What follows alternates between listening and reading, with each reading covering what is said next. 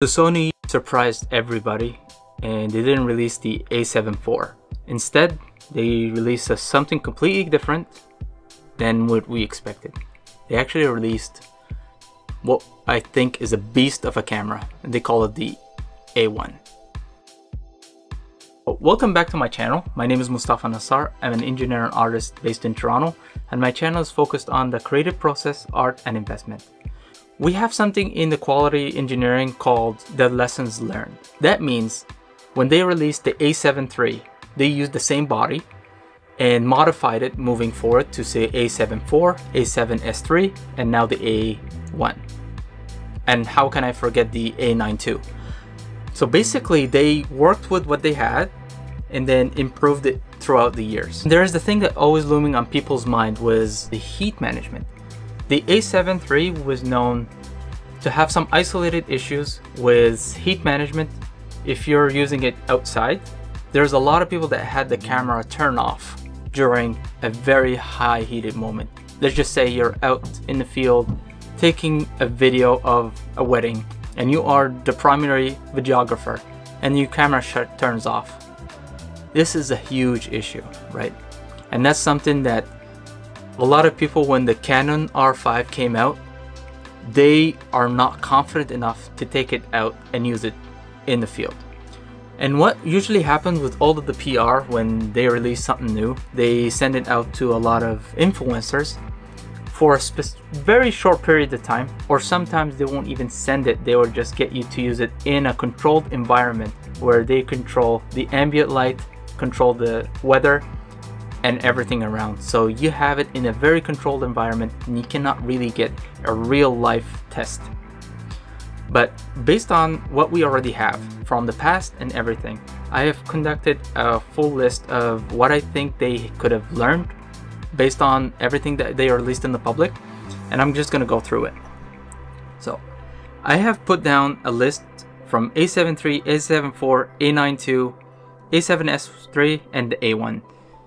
And I just put the A7 III and A7 IV just because, but I don't want to really use that as a basis because they have changed the body a little bit from moving from the A7 III. And we can see that the changes from the A7 III to A7 IV, the width of the camera increased by almost 2 millimeters.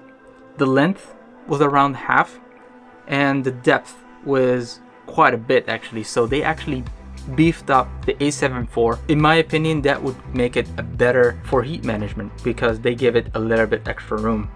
Comparing the weight of the A7 III to 650 and 665. So the components could be very similar, but when they added that extra width, that means they probably have better heat sinks that can cool off the camera. But now I will just wanted to focus on the A1. And the A1 and the Sony A9 II have very similar bodies. And I just put it down there. And I put the latest release, which is the A7S III. They all have similar bodies, except for the A9 had a 77.5 millimeter depth, but the A1 is using the A7S III depth, which is 80.8 millimeters. That means that basically what they've done for the A9, they're pretty much using everything from the A7 III, and they're just modifying some stuff, especially when it came down to the sensor, because in the A1 they're using the RS CMOS rather than using the R CMOS. The main difference is the sensor megapixels. In the A7S III it's 13 and the A1 is a whopping 50.1 megapixels. So that brings a lot of concern for a lot of people. I was like, well, the thing is, A7S III just released. We don't have enough data to show that if this heating issue is fixed. But the thing is, this is not an apples to apples because we're using completely different sensors. But the thing is that I can have a little bit of confidence when I look at there's something that could be measured, which is the power draw. When you look at the power draw between the S7S III, which is around 7.3 to 7.6 watts, and for the A1, they reduced that down to 6.6 watts. So that's almost 11% of improvement. That means a lot less heat is generated. Hopefully that would help heat dissipation of the camera in most situations. But the thing is, because we don't have that out yet, we don't have actual data, I don't have the blueprints, I can't tell for sure if this is enough for it to improve. We've seen that with other products. Let's say if you have a processor in the computer, if you undervolt that by 0.1 volts, you get 40% reduction in heat. So that tells me that this is a huge potential, in my opinion, that they are actually probably learned from their mistakes before and they took that design and improved it further.